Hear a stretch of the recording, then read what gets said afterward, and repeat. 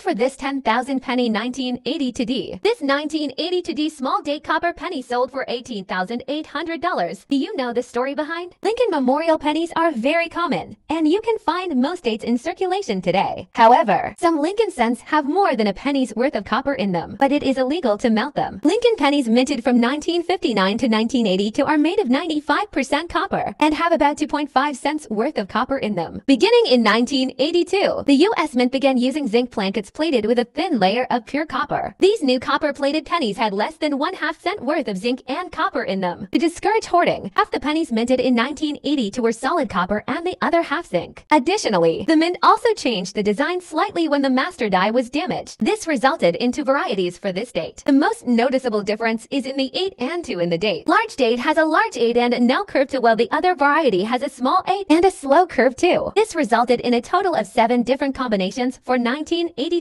According to Mint records, there was no 1982D small date copper. However, one was found and sold in 2017 and second one was found in 2019. While one could argue that this piece is the 8th variety of circulation issued 1982 cents, and GC has attributed it as a mint error since it was undoubtedly struck in error from a leftover planket and unintentionally released into circulation. The piece weighs 3.08 grams, while the copper-coated zinc ones weigh 2.5 grams, so now is the time to start searching.